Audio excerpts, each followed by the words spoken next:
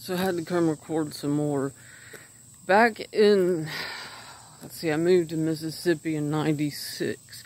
Back in 94, 95, I had a dream, and I was living in Flower Mound, Texas. That's right. I had a dream that a ship, some sort of vehicle, shrank down and came into my house and took me aboard and did surgery on something there, and I knew at the time.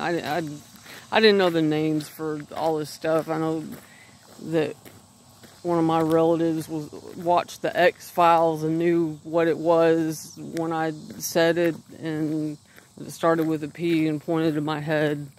Ends up being the pineal gland, I guess.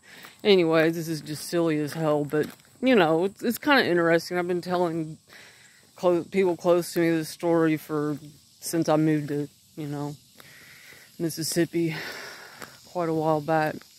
It stood out very much in my mind. It was, I never forgot that dream. It felt so real. And after that last podcast that I posted a link to, the oddities, or the box of oddities, talking about the robotic induction of synesthesia, and it made me think of that. What if those aliens put something in my brain? Yeah, it's funny, isn't it?